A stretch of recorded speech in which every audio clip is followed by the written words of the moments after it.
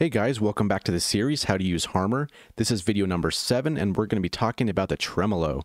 I figured that a dedicated video for the Tremolo was a cool idea because it's actually a very cool feature, and there's a little bit more than meets the eye. Even though it is 3 knobs, it can do a lot of cool different things. So, Tremolo is going to be located kind of in the middle left of the synth, where the unison kind of was. So if we go to unison up in the left, then we're going to find the Tremolo. So first up, we have these 3 knobs. None of them have the articulators, but all of them can be automated. So keep that in mind if you don't do any automation with those. So let's load up a default patch, and let's take a listen to this. So our first one is going to be depth. Now, as you notice, it's basically going to be almost a pulsing between the left and the right speaker. And the further depth we go, it's going to be a more drastic intensity.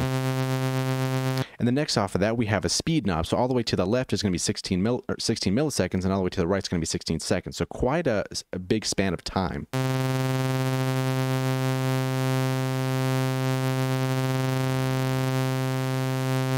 I kind of wish they had a feature to sync this up, but I guess you can do that in an automation clip maybe or something, or really time it right. But it would have been cool if there was an option to do that. But anywho, the really cool magic, I think, is in this gap knob right here.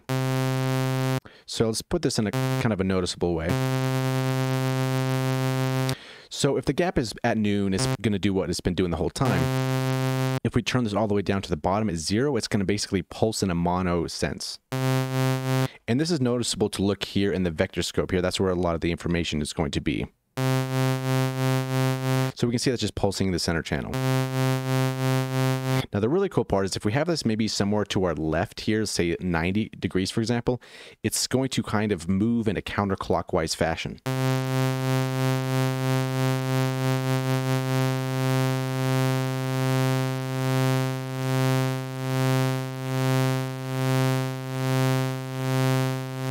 It's a very strange effect, and then if we go to the right, it's going to do the opposite.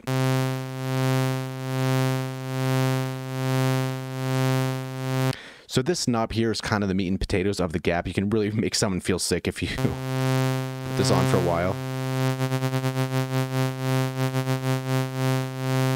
It can also be very useful for different types of sound effects.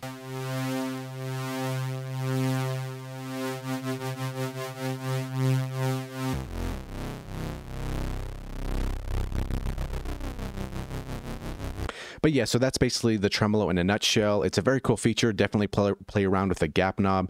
Has a lot of fun features. Hopefully you'll find something cool with it. So that's the end of this video, and we'll see you in the next one.